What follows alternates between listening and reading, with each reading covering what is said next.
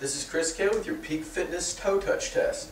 For the toe touch test, we're simply going to ask the client to bring their feet together, bend down, and touch their toes. And for this, I want them to keep their knees straight. Don't let them bend their knees. If they do, we want to mark that as dysfunctional. Alright, now what we're looking for here, again, whether or not they can reach down and touch their toes while keeping the legs straight. Alright, some things to look for in this, whether or not they're hinging back with their hips. Alright, I really want you to kind of look at the position of the hips, whether or not the butt is sticking out or it looks like kind of all the motion is coming from the back.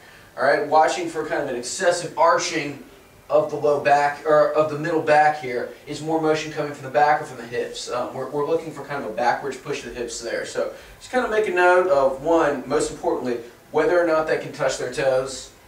Alright, if they can, we're going to mark that as functional. If they cannot, we're going to mark that as dysfunctional.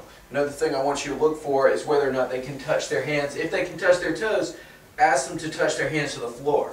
If they can bring their hands all the way to the floor, we actually want to mark that as dysfunctional. So toe touch, functional. Inability to touch the toes, dysfunctional. Touching the floor with the hands, dysfunctional. And that's your test.